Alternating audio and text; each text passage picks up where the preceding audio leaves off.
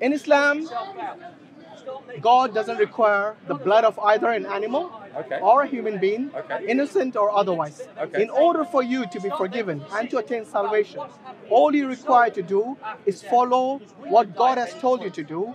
In other words, keep God's commandments and to follow his example of his Prophet Muhammad sallallahu alaihi wasallam, and inshallah you'll be saved.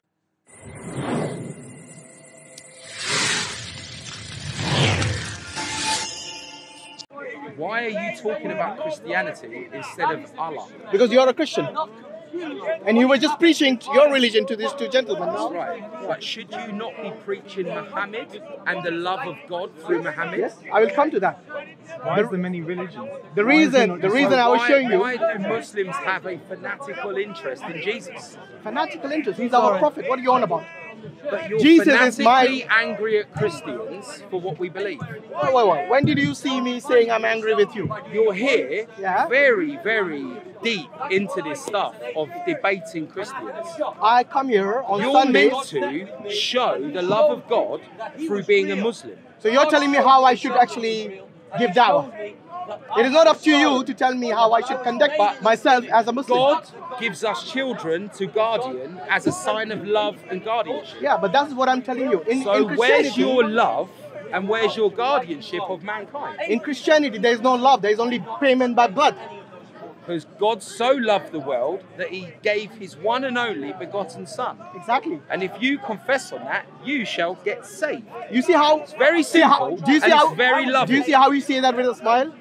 Very loving. Human sacrifice is something that the pagans used to conduct. Right. In the Old Testament, the priests were trying to get their sin out of their body into lambs. And he said, I'll send you the Lamb of God. So they were trying to live a really holy life and couldn't. And who actually commanded them to sacrifice? But my question is, why do you answer the question. try to undo what the Christians believe instead of preach what the Quran teaches? The Quran and God Almighty does not require a sacrifice of a human in order for anyone to be saved. So now, wait, you asked me a question. I want to go to heaven. Yes. Please take me. What have I got to say or do? Okay. In order for you... In your belief. Yes, in my belief. Yeah. In order for you to believe... Very simply, like when I say, can I have a white coffee, please? I want to know how to get saved in the Muslims' belief of the Quran. Okay, shall I give you a statement? If you can explain Shall I give you a verse from the Quran? The reason I know you can't is because I'm saved and you're not. Okay. Now you have already made a judgment call. It's impossible for you to show me salvation when I already have salvation through my confession on the blood of Jesus. Okay. First and foremost, in Islam, so you asked me a question. Allow me to answer now. No problem. Okay. In Islam, God doesn't require the blood of either an animal or a human being, innocent or otherwise. In order for you to be forgiven and to attain salvation, all you require to do is follow what God has told you to do.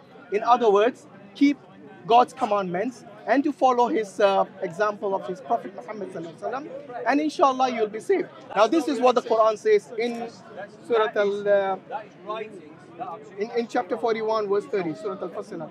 It says, indeed, those who have said, our Lord is Allah, and then remain on a right course, the angels will descend upon them, saying, do not fear and do not grieve, but receive good tidings of paradise which you were promised. Now you see, this is a promise of paradise and the conditions how to reach it. I haven't finished yet. Allow me to give me one more minute and I'll wrap it up. Give me one more minute and I'll wrap it up. So Allah has given us a promise of paradise. Unlike the Christians, we have been given the promise of paradise. If you have something similar in your Bible, please show us. But I've given you Surah chapter 41, verse 30. In that there is no mention of any blood sacrifice, either that of an animal. I said, give me a minute. You give me 10 seconds. I asked you to give me a minute. About the blood when you should be talking about how to save these I just did. Did I not just? No, but... Did I not give you the Quran verse? Let me just... Yeah, I'm not talking about your religion. Well, you are. You said in your religion. How do you get saved? I'm not disproving... He just said that, did he not? Guy, what's your name? Hashim. Right, Jeffrey. Jeffrey? Listen. What was your question, by the way? These people... Do you remember your question? ...need to know the way to heaven, okay? Yeah. Right? By my religion, right? If they said, how do I get to Cockfosters? I'd say, get on the Piccadilly line and go that way, right? Yeah. It's very simple, right? So, I'm not here debating Muhammad or your belief in your Quran at all. All I'm asking is, how do these people that are listening get saved? By what? How do they guarantee that they go to heaven? I just told you. Did you not hear? But it's a hope. It's a hope. Where did it say it was a hope? It's a promise. It's a But conditional. On what? On you believing in the oneness of God without associating any partners Through with the Him. Quran. What? Through the Quran and through the Hadith. So I can't believe in any other God. Of course you can't. I have to believe in it. You have to believe in one God, the true God, the God of Jesus, the God of Muhammad, the God of Abraham, the God of Moses. What did Jesus say when He was on I earth? have to be a Muslim. I have to. What do I have to do? What do I have to wear? What do I have to? How You don't do I need to have wear anything. It is what you believe know, in your heart. Like I know people say I'm a good Muslim, I'm a bad Muslim. I don't. Are all Muslims saved then? God has given you a condition which I've read to you already. If you want, I'll repeat the verse because looks like you probably did not understand it. Just doesn't sound like a very good contract. Which part of the... Like, you know when you sign up for a mobile, they give you a good deal. Yes. And? Unlimited data, unlimited voice, unlimited this, and you get the latest iPhone 10, and it lasts for 24 months, but you must pay this much. Exactly, that's the condition. Right. The payment is condition. Yes. So how do we seal the deal in the contract? Okay. I've read the verse to you. That's the difference. I'll repeat it again. I'll repeat it again. You're disproving Christianity, and I'm asking you to prove Allah. Okay, first and foremost, I'm not only disproving Christianity. Just like... Don't waste your time disproving Jesus. Can I answer... Just teach people how to be saved. Hold on. Can I answer... Does that make sense? Can I answer the way... I think that makes sense. Can I answer the way I want? Because I love all these people and I don't want them to go to hell. And I hope that you can teach them how to get saved. Okay, first and foremost, can I answer... Don't disprove Jesus. I will answer the way I want. I will answer the way Islam teaches. Do you love me? I love you. There's nothing wrong with you. Okay? Yeah, I'm just... Do you love me? Of course I love you. What's my name? I can't remember. I've got. Well, I remember your name, Jeffrey. But yours is. Okay, say again.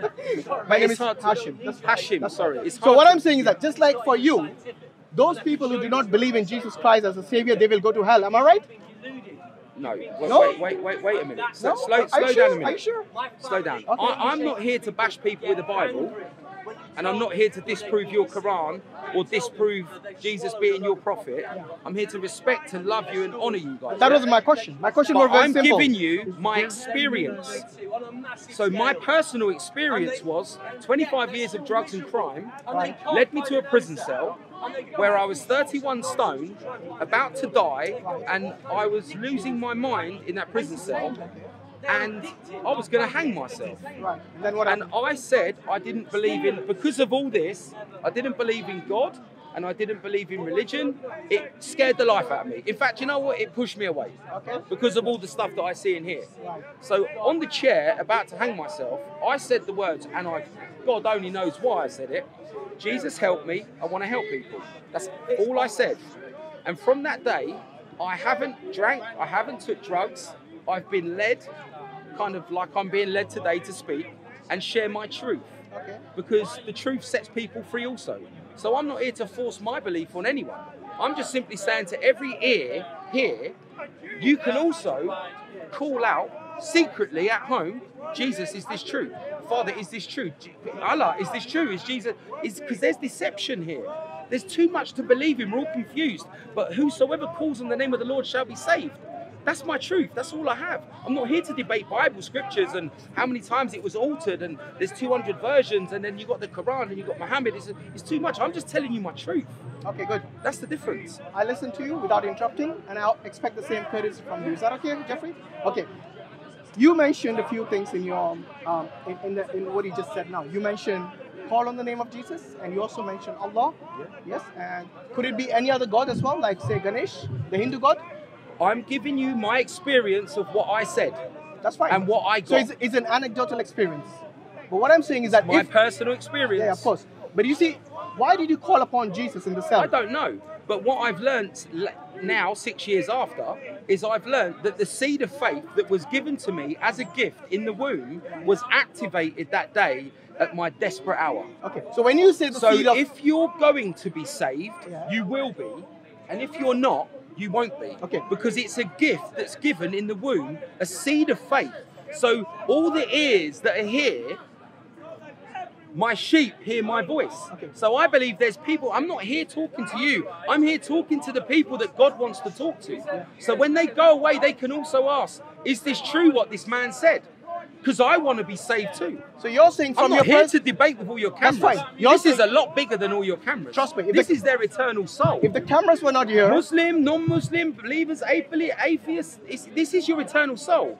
You need to ask God yourself, one-to-one, is this true?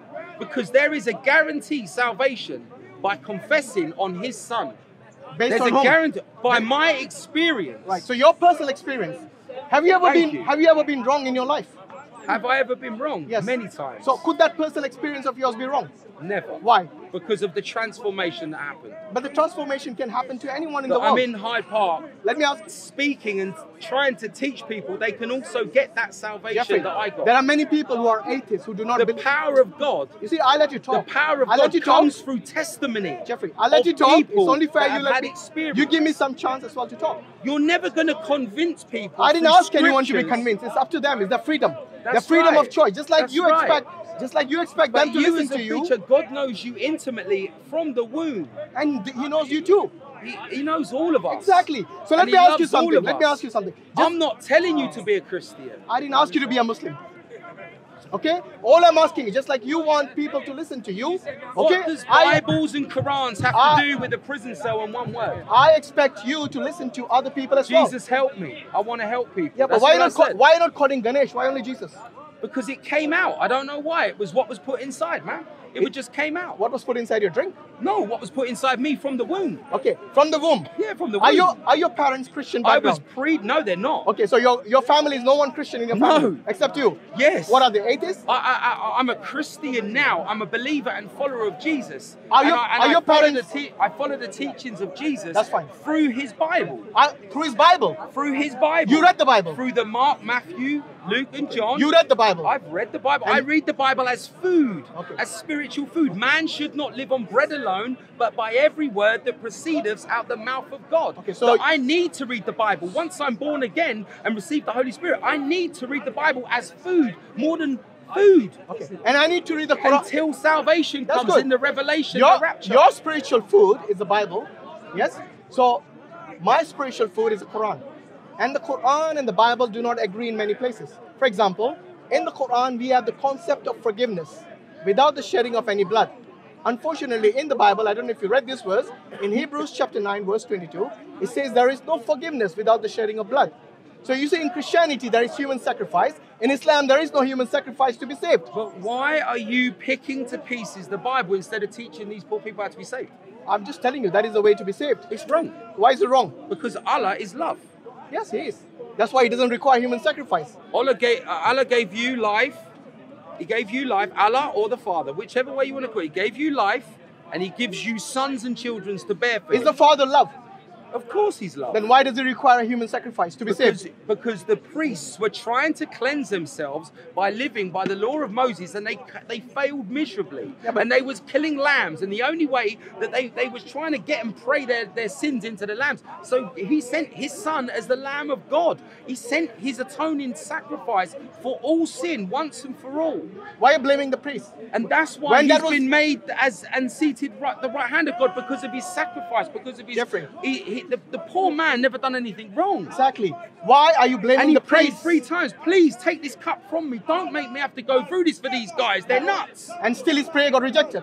He That's still had how to go much through God's loved the world. it. Why? By rejecting His own Son's prayers. He turned His back on His Son whilst He had to go to the cross to save me from And hell. how is that love? When the Because priest, it's love for me. Jeffrey, when the priests who were sacrificing those lambs, they were commanded by the Father to sacrifice those lambs.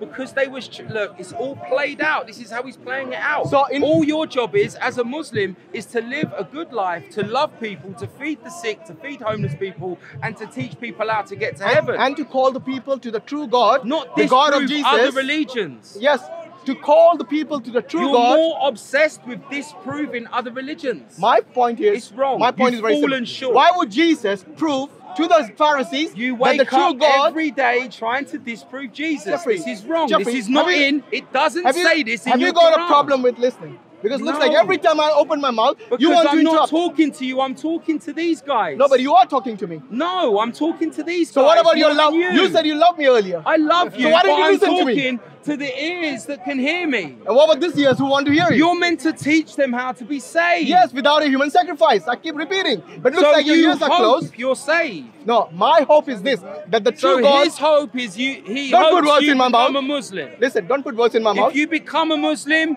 hope you're saved. Don't put If you words in my believe mouth. in Can you please let me Jesus, speak? know you are saved. Can you let me speak without I'm putting sorry, words in my bro, mouth?